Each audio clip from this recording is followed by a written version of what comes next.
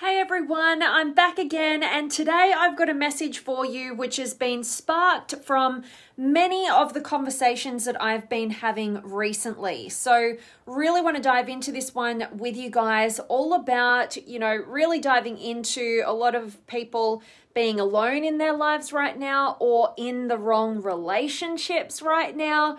This is a really key one for everybody who is ultimately wanting to not just get stuck in settling in our relationships and in our lives, but actually reach for what we're capable of achieving. And sometimes in life, we have to be willing to go it alone in order to stand in our highest potential in our future. So I'm going to dive into this one.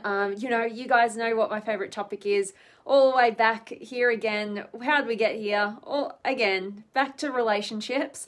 So as always, I'd love to hear from you guys as we go through and kind of make this a conversation that we're co-creating together, rather than me just talking at you. I love getting to connect with you guys. So share with me, your experience with today's topic, or any questions or comments or words of wisdom that you want to share with us all, or just say hi and let me know where in the world you're tuning in from, and anything that you'd like to share and contribute is always awesome.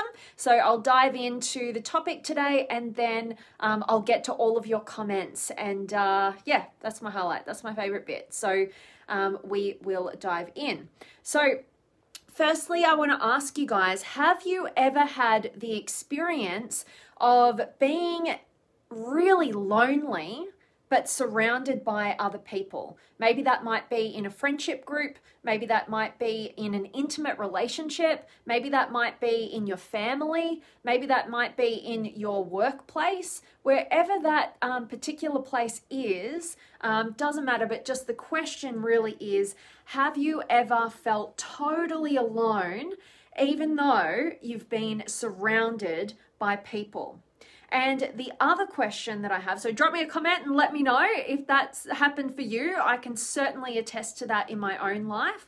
And also what I want to know from you guys as well is, I want to know, have you ever felt more alive when you're not even surrounded by other human beings? Like, have you felt more connected than ever, but not actually been in the presence of other people? All right, so I really want to hear from you guys in regards to those, because today's message is going to be all on this. Like, it's the amount of people that I've been connecting with who are either really like spending all their time and energy and effort, like really trying to find the one, the relationship, or they actually have this kind of dynamic going on in their lives where they're with an intimate partner, who may have been, the love of their life at one point, but no longer is. And they're just kind of staying in, the logistical kind of way of being in a relationship. They're not actually creating intimacy and depth and connection and enhancing each other's lives, the purpose of intimate relationship or growing together. But what they're really doing is just kind of like, they're in business together, or, they have the same house, or they've got kids, or they, it's the financial aspect is just too challenging for them to part ways, or whatever it is, right? But if you're anything like me, and I'm guessing you might be if you watch a video like this, then you're somebody who can't stand to not reach your own potential, and it's very difficult to watch other people sell themselves short as well in their lives, right? Like, we've only got so many heartbeats and so many breaths to have in this existence. It's really important every single day to ask and question yourself as to, what are you spending your breaths and your heartbeats on every single day? And like, your intimate relationship, or your relationships with your family, or your friendships, or your business relationships, wherever you're dealing with people on a consistent basis, like, you should really ask yourself like whether those people are making you feel more connected, giving you opportunity to grow and expand. That sometimes comes in the form of challenge. We want people in our lives who can challenge us. It's not just all about love and support and kindness. It's about everything. But you've got to look at the dynamic and go, is this connection something I am actually just settling in that's costing me my fulfillment and my sense of connection? Or is it something that is actually enhancing my life through whatever avenue, through love, support, challenge? It's giving me an opportunity for growth, to understand more about myself and, or have a team or whatever it is. You in your heart of hearts know whether or not a relationship dynamic is enhancing your life or subtracting from your fulfillment. All right. So that's really what today's message is all about. So it's all about, being alone is better than wishing you were alone. And now take that from me. I'm somebody who's been a massive extrovert to the point where when I was a kid and growing up, I had to be around people all the time, right? Like I never wanted to be by myself. It didn't matter what we were doing or where we were going or anything. I just had to be around other people. And to the point, even when I was, at school and studying, like I'd make my mum do her cleaning or whatever she was doing, or, working on her things or whatever. I'd make her like, can you just do it like in the same room as me? So I've got that kind of connection to something, to somebody outside of me, right? And basically, what I've learned, who I am today, like it's just so black and white compared to who I was back then. Because right now in my life, it's the first time ever I've legitimately like lived by myself, right? Like I've had different periods of time where I live, a couple of weeks here or a week there, and I'm by myself. Or you guys who've been following me for a little while know I went traveling over Europe for a few months, and there was I only probably got about 3 weeks by myself. Actually, it was supposed to be 3 months, but people ended up coming with me, right? But who I am now, like I was just visiting my beautiful auntie last night and spending some time with her, and I was having a conversation with her, and I said, you know what, like she's actually just starting to live by herself for the first time in her whole life. Her husband, my uncle, passed away a few years ago, and she was living with, her son and his partner, and now they've kind of taken off in a new direction, and this is going to be her very first time in her life that she's going to be living by herself. And we were actually just like sharing stories about like how much we were like loving it, right? Like, and it was just so crazy to have this conversation because like I said, for me, where I've come from and always had to have either a best friend or an intimate relationship my whole life, long-term relationships, always in one, always, right? And over these last 3 years, it's been a bit, I've just come out of a long-term relationship back in March, right before, most of the craziness kind of took place here. And honestly, like to get to this point where I'm living quite an introverted life, to be honest, right? And I know most of the population is with everything going on, and we're in lockdown and all this sort of stuff. But basically this period of my life right now is so empowering, and I'm really realizing when I reflect back how much of my sense of identity used to be connected to the people in my life, and I never selected them intentionally. I always just kind of was selected by the external world, and that felt good, like, oh, they like me, and that makes me feel like we've got some harmony and some connection. And I was never selective consciously about who I was having in my life. And, basically selecting the right quality of people on your life's journey is, if it's not the most important thing or act that you can do on your journey in order to create self-fulfillment, it's definitely up there, right? It's maybe not the number one. There's more things that you can be doing in your relationship with yourself, but it's almost like the second most ever important thing that you can do for yourself in order to make sure that you create self-fulfillment in your life is, who are you selecting? Right? Who are you inviting into your sphere, right? Because at the end of the day, that will make or break you, who you surround yourself with. And we've heard from the greats over the years about this, you know, the Jim Rohn quote, you are the average of the 5 people you spend the most time with. You know, there's been different studies about this, happiness studies, and a lot of it comes down to the quality of our relationships. And it's definitely, here's where the difference is and the challenge is in most people's lives. They believe that they have to have people in their lives, right? They have the intimate relationship, okay, it's all good, right? If they have the group of friends, okay, it's all good.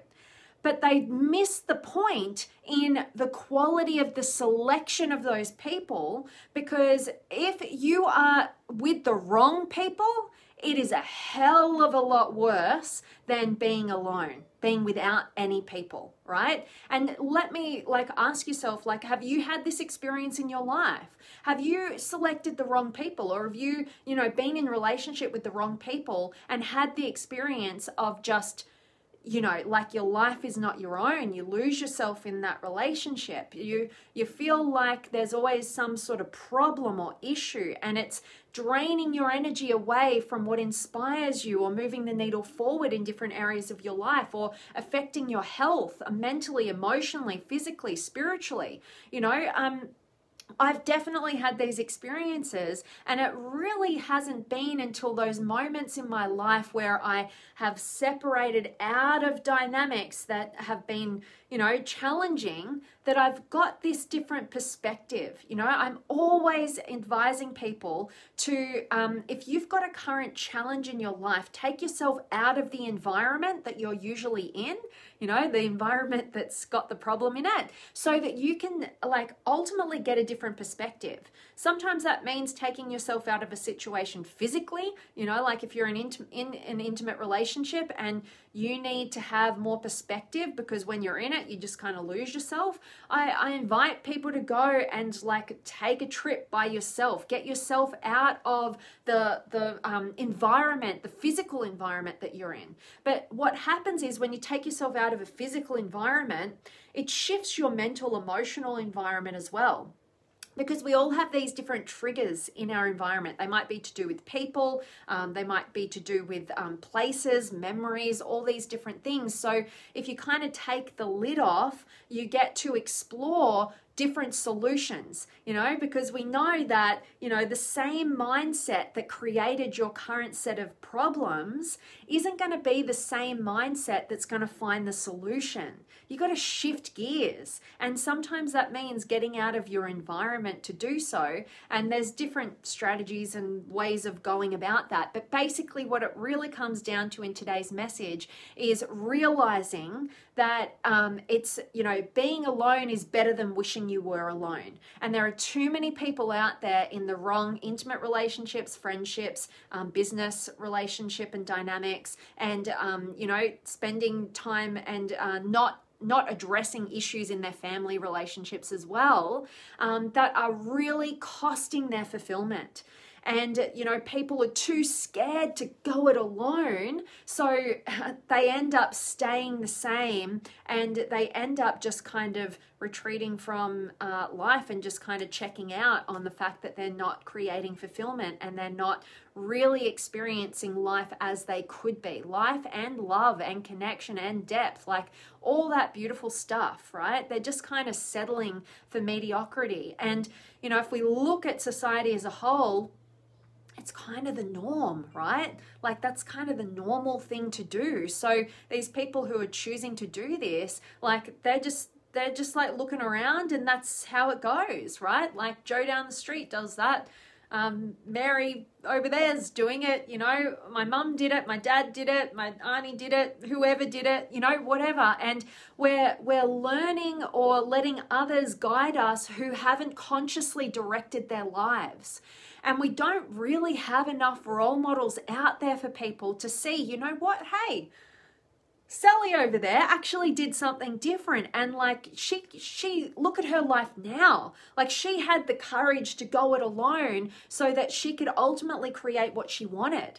You know, and a lot of people as well, I see this happening time and time again, and hate to admit it, I've definitely been guilty of this pattern in my past when I was pretty unconscious to life and my own choices, right? Before I knew anything about personal development or questioning why I do what I do, I definitely was guilty of, you know, staying longer in relationships than required or than was healthy until, you know, maybe something better comes along. But the challenge with this is that you miss the opportunities when you stay in, or you don't even open up the opportunities available to you when you stay in the wrong dynamics in your life, the ones that, you know, make you wish you were alone.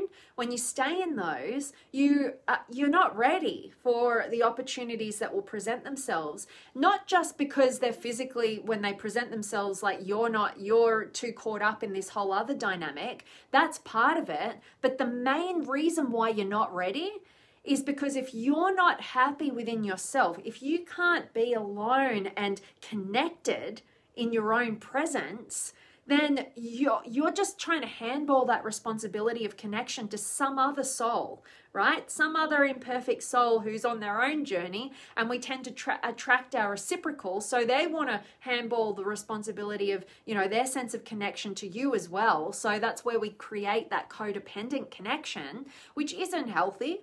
I've definitely been there a few times in my life as well, right? And so at the end of the day, if it scares you to be alone, even though you've identified that you wish you were, right, with the kind of people that you have currently got selected in your life, then that's exactly what you need to do. All right, so you need to have the courage to go it alone so that you can ultimately create the quality and the depth of connection that would live up to your potential as a human being, and stop settling for mediocre, you know, just low level, surface level connections where you kind of feel like you have to just protect yourself and you're at war a lot of the time, you know, for connection or respect or anything, you know, because that is absolutely no way at all to live, all right? So take it from somebody who's been there multiple times. I've definitely lived out, you know, I've been in long-term relationships, intimate relationships since I was 16 years old, right? You know, I've had a fair few years of, you know, they've tended to be about 2 to 5 year long relationships.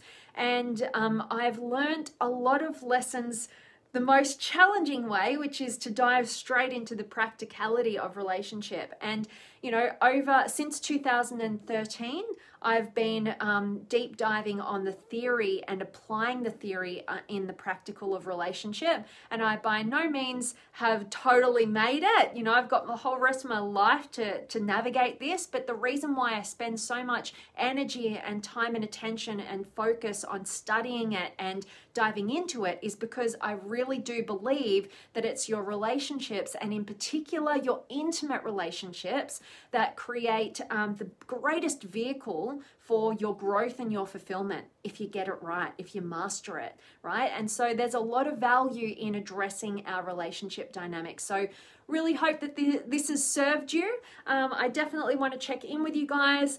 So see who's been able to join me. So drop me some comments. Let me know where in the world you're tuning in from.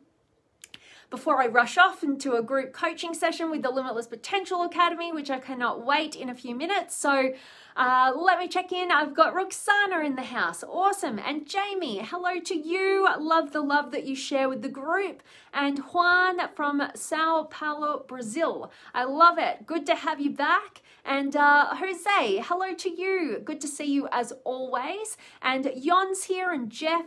and Brandon and Christian and Bill, hello to you, and Tristan, hello to you, and Sharat and Kay and Patty. Awesome to see each and every one of you guys. And Bill, as your level of awareness and self-love increase, the more you enjoy me time. Absolutely.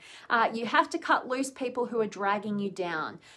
They don't come up to your level of awareness. They drag onto their drama. It's fine. You just don't have to be present while they work things out. I love that, Bill, and spoken with such wisdom from experience. I can absolutely tell. And yeah, you know, it's the hard truth. But, you know, at some point in your life, you have to stop being the rescuer. I know a lot of you who listen to these messages fall into the trap of rescuing or wanting to help and support and rescue people in your lives. And sometimes people just don't want to break out of being the victim in their own lives and get stuck in the drama, like Bill says, right? And so if you want to break free of the drama, you have to empower yourself by making the difficult and challenging decisions to go it alone in uncertainty so that you can ultimately create what you want. So such wise words there, Bill. So grateful for you to share them. And Jerry's here as well, and Ashutosh, good to have you, and Victoria, and hello to you, Jerry, and Patty, can you recommend a good book on relationships? Great question. The best book ever. Just start with this one. I make everybody read this one. It's called Lovability by Robert Holden, because at the end of the day, this is all about your sense of lovability. Because look, I started this game as a relationship coach.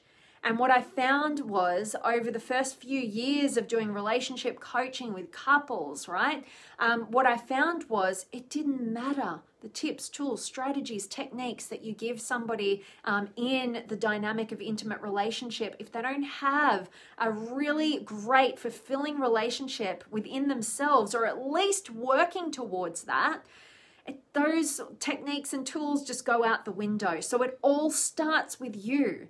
Your relationship with yourself is the greatest tool you can ever hope to have in your tool belt, a self-loving relationship, if you want to create a really empowered, intimate relationship or friendship or any other relationship with another human being. Robert Holden, Lovability. I've said it a million times. I'll say it a million more. And I hope that you all give that a go.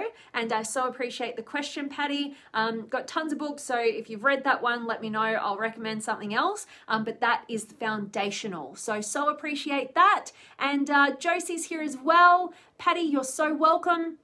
So I've really got to rush off. I've got a couple of minutes to get set up for my group coaching session, like I said, with the amazing Limitless Potential Seekers in the Academy. So what I just want to leave you with is to just make sure that you are living a life where you go out there and you just live authentically, right? Live authentically. You know, love deeply. Don't stay stuck on the surface, and ultimately contribute to others meaningfully. Make your heartbeats matter. Make those breaths you take matter. You've only got this one life right here, right now. So stop settling. Be willing to go it alone. And no, you don't have to. Get a good group of and community of people who are making the same challenging decisions as you are. That's what I do in the Limitless Potential Academy. It's an incredible community where we study the depths of the stuff that really matters, and we apply it to our lives, and we support and challenge each other to reach for our potential. It's a beautiful community. If you'd love to be part of it, you can definitely join us. So you can reach out to me for that. So awesome. And Bill, go get them. I will. Thank you so much to everybody who could join me today. You are so appreciated. I really love what you share and contribute, and for just checking in and spending your time here. Very grateful for you, and I cannot wait to see you guys tomorrow. Much love.